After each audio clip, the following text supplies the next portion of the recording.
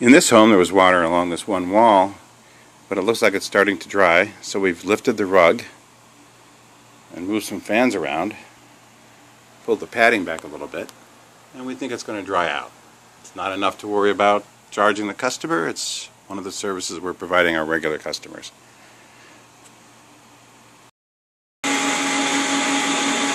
Here we are at our water damage job in Beachwood, Ohio, where they had a flood in one room of the basement. Relatively new carpet and padding. Most of the padding got wet, but some of it didn't.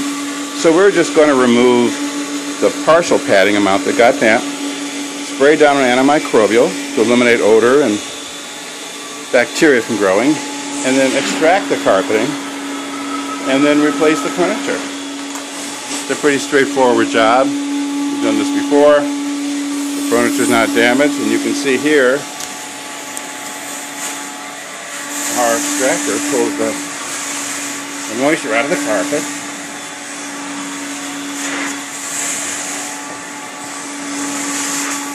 It's already smelling better down here because of our antimicrobial that we sprayed on the back of the carpet as well.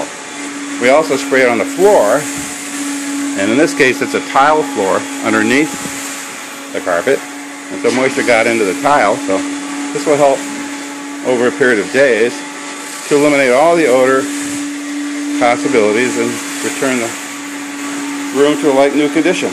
We'll come back in a few days when it's dry,